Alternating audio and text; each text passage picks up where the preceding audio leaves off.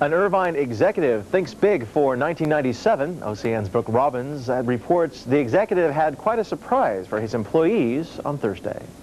It's not every day you see an elephant walking into an office. But then again, it's not every day the CEO of Platinum Capital tries to motivate his staff in a big way. This year we thought we would give them something to really remember and be excited about. Afterwards, Moses took Kitty, the 8,000-pound Asian elephant, for a ride down the street. And no word on what's planned for next year's meeting, but one employee says he projects his boss will go through the roof.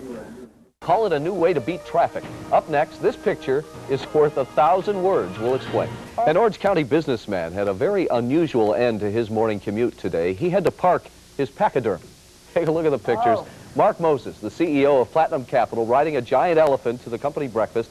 He hopes the surprise stunt boosts company morale. Last week we played Let's Make a Deal and all dressed in Hawaiian clothes. Today we had an elephant come in, and we just want people to think that this is the most fun and outrageous place to work in the whole world.